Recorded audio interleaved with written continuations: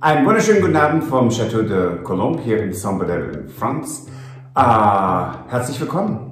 Bonsoir à tous, bienvenue à Journey to the Château de Colombe in Saint-Bodel. And as always now to our English-speaking friends around the world, welcome to another episode of Journey to the Chateau at the Château de Colombe in Saint-Bodel. This was a very exciting week. Things we hadn't seen in 6 months. Right. They're here now. Yes. So once we got a tentative date, we had to spring into action.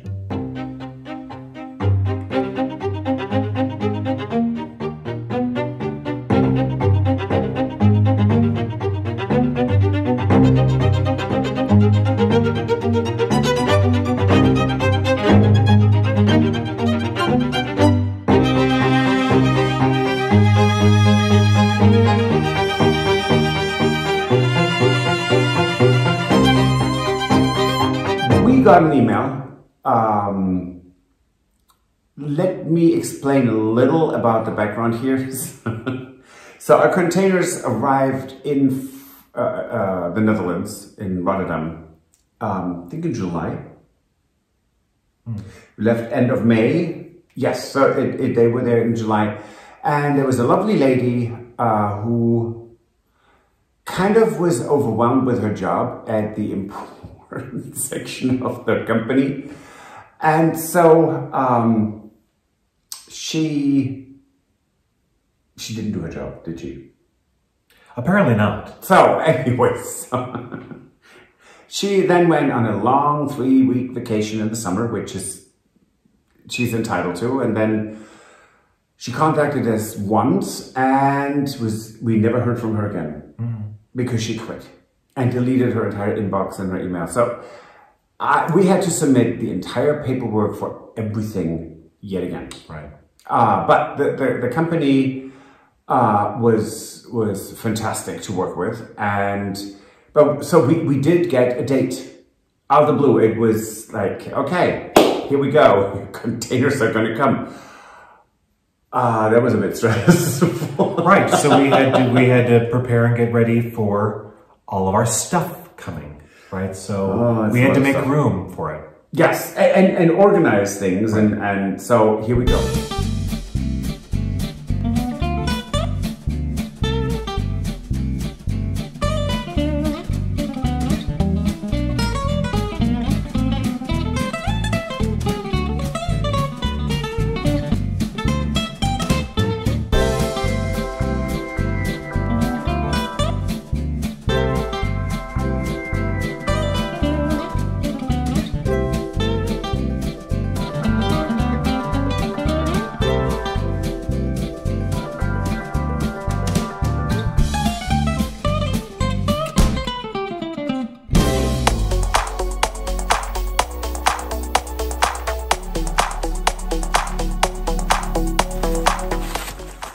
It is happening. Guess who's here? It's, and they said we have 2 containers. And why do we have 2 containers? Well, because instead of one 40-foot container, we have 2 20-foot containers. Right. And they're here. It's 3 very nice gentlemen, and they are going to get the truck into the courtyard. Good luck. But he asked me, he said, has ever been a truck in here? And I said, yes, because we just got the almost 4,000 liters of oil delivered. So trucks can get in here. There will be no collapses because there are no hidden caverns or, yeah, we hope. But so it is, this could be really interesting. And good Lord, yeah. It's amazing. Anyways, have fun.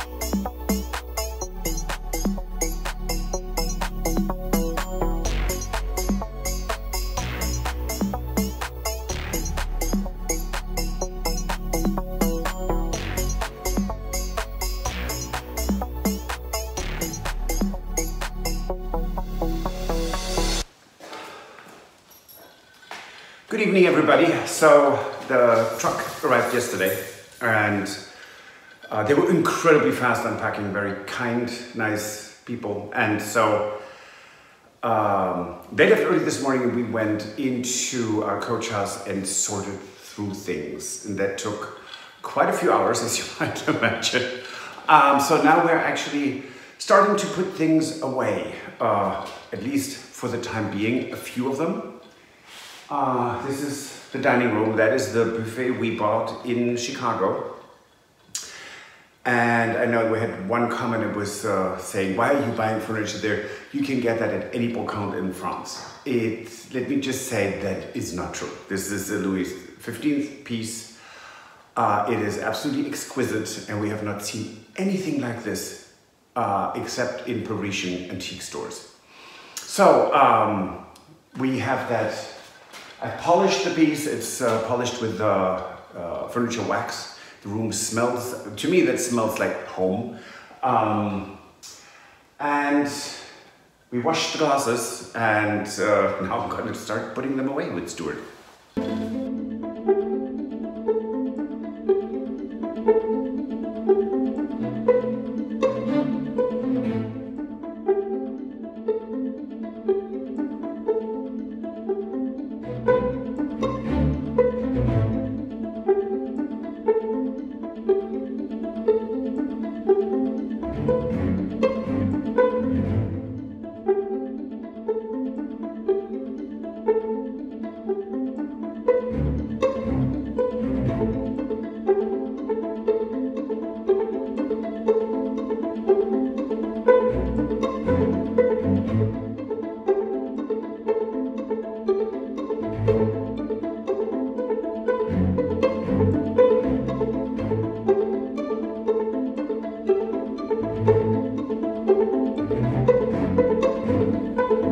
As you have seen, we now actually have a dining room. Not that it's done. Right. And that buffet was here for less than 24 hours before it was filled up like that, right? Oh, good grief. And we actually have a few more things that should go in the buffet. Right, right. There's no space in it. Right. This ginormous buffet is too small. And it's every morning when I come, so I go into the kitchen and the buffet is on my left, you know, so I don't see it. But every day I come back, it's shocking. It is. We've been here for months without there being anything in the dining room except the table. And then suddenly there's like this big thing there in the dining room. And it's so stunning. I mean, it's gorgeous and full of wine glasses and champagne glasses, martini glasses. My grandmother's bohemian glasses, which they're so pretty, and of course one of them broke. We had some breakage. Furniture and glass, but only a few pieces were catastrophic, so they were garbage. Some we can fix, but it's so amazing, and most of our English friends here have never had an American Thanksgiving. And I mean, let's face it, an American Thanksgiving is quite to do. Why would they have a Thanksgiving? Well, no, it's true, but right. I mean, an American Thanksgiving, it's quite a to-do. So we are having things planned that we need to get organized, and we're going to film it, all of it. Right. So I hope you find it as funny as we do. I hope we will find it funny. Will we? I hope so. Anyways, so there will be our first Thanksgiving with our new friends here in France, and I can't wait. It's going to be, we're really excited. Yep. And we have the dining room to set it up and the kitchen to cook it in.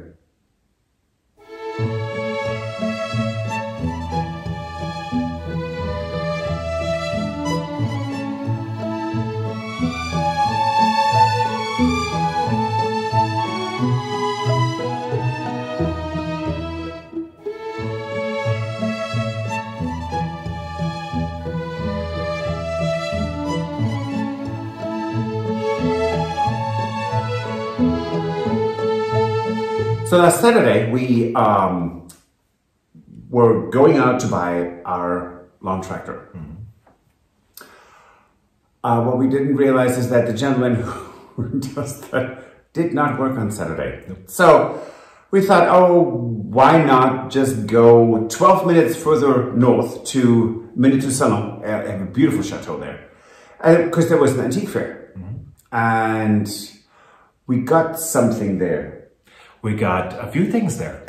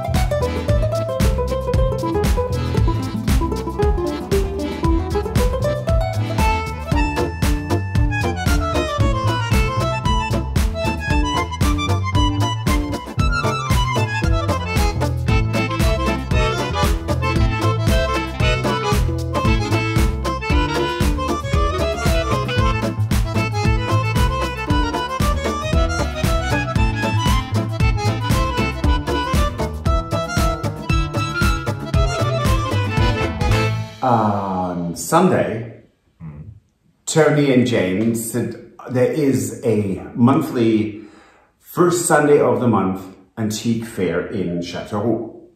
And we had no idea, so it was so much fun. But it's not happening in July and August because that's when the French are on vacation. So it was the first one that we went to, and it was lovely, and it was a lot of fun to go with Tony and Jane because it's so interesting that, you know, sometimes we were looking at something and Jane would say, what you're looking at, that, the table? Yes. They know us already way too well. It's lovely. But it was great. I mean, a lot of vendors. With some really good merchandise. Yeah. Yes, and I mean, like, this table it's like a burl wood veneer on top and mahogany. It is so pretty, and I'm not even going to say what we paid for it because it was ridiculously cheap. But have a look. It was really. It was a lot of fun. Yes.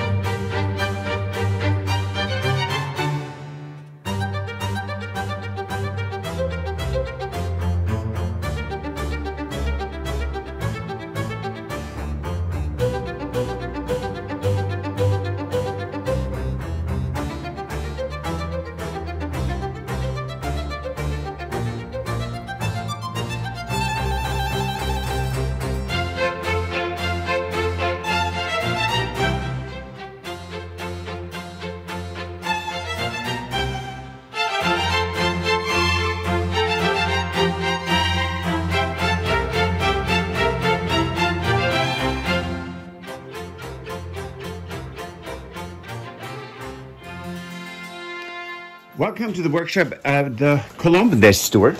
Hello. We just bought this adorable little side table, which we're going to use as a bedside table. And that needs a little bit of work, but just only a little. And it's really nice to look inside there. It's amazing how primitive of these constructions are and how well they work. So I have a couple of very tiny nails that I need to hammer back in. But we have the just amazing little mini hammers for that.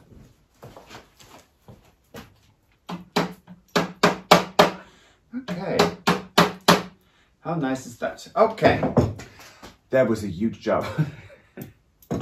So I was trying to, and guess what? There's no determination needed because both of them are the same. Hello, Guinness. Yes, oh, that's my Guinness buddy. Yes. Okay, let me move this over just a smidge. There's a whole other project we're working on, and it's really exciting. But what I'm doing now is refreshing the wood, and I'm walking away from the microphone, I know. So what I'm doing here is refreshing the wood, and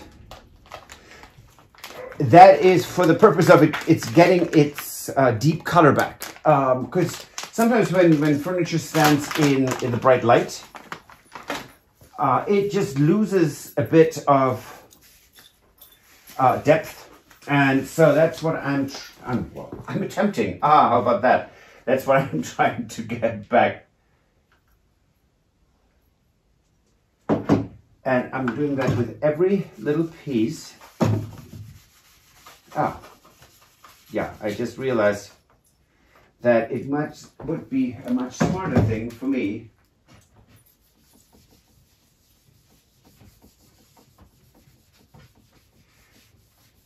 to show this to you right in front of the camera, not across the room. I have my moments. I know, it's hard to believe, but it's true. So, this all looks pretty nice. There's a beautiful band inlay. But now look at this when I do go over this.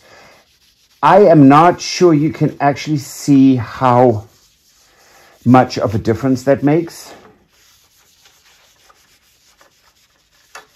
But it refreshes the paint, or the wood, in a way that is really quite remarkable. Because and then I let it sit because it penetrates the wood, and it has some pigments in it. And in a couple of hours or so, I can go back and wax the living daylight out of it. So it becomes nourished, and that is something I usually do about once a year with the waxing. Actually, I do twice a year. Once before winter, and once we get through winter and the heating season, when most pieces of furniture have lost some of their moisture. I'm then go back and wax them, wait a couple of hours, and then I go back and polish them. Although you have to always look at your product that you're using, because they're all different. So some you have to work over after about 15 minutes. Others you have to let sit for about an hour or so that it actually can penetrate. So it just really depends on what you're using.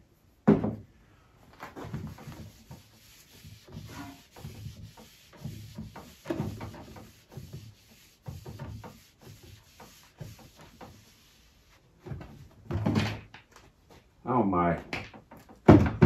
This is, and Jane commented on this because we were at this market, this antique market, because of Tony and Jane. And we saw this and we just couldn't resist. It's really cute with a little border. And Jane looked at this and said, that top is so pretty. And this is such gorgeous walnuts. It's burr wood, marquetry. Gorgeous, really, really pretty. And this will be most probably a side table, or no, I'm sorry, most probably a nightstand in one of the guest rooms.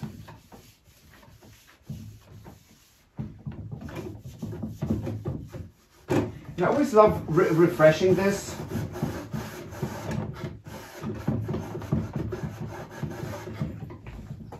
Let me do a close-up real quick here.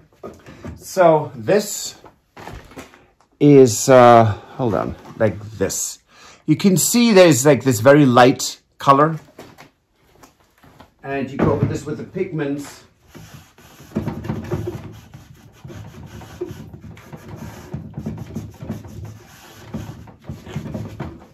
And then it looks like this. Hold on. Other way around. See, it just gets this. Good Lord, you might all get seasick from me here, but it just intensifies the color again. But what it can't put a color in that wasn't there.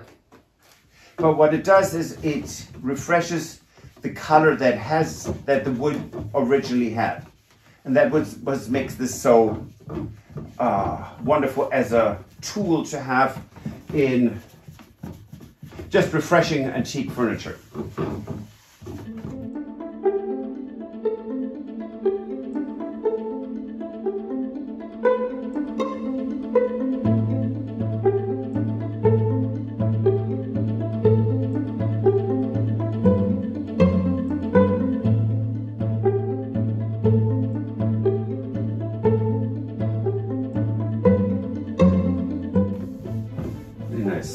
Okay, that already is just such a nice improvement. If you like this episode, please share it with your friends and family. And if you haven't already, please subscribe. Next week's episode is a lot about going to the sanctuary because... Right, we mentioned previously that we were going to be going back to the animal rescue sanctuary. And we're going to be going back there for next week's episode. And for, because we purchased a few things. Right, so we may find some things there that we're going to... Well, we already purchased some. Right, I was going to say, we may find some new things there, but we're going there knowing that there's already things that we already purchased. So. And we're going with Tony and Jane, so that's going to be even more fun. So it's the double trouble. That's all I say. In any case, thank you for watching. Bonsoir à tous. Auf Wiedersehen. Bye. Bye. If you enjoyed this video, please use the like feature to let us know. Also, don't forget to subscribe to our Journey to the Chateau YouTube channel if you'd like to see more.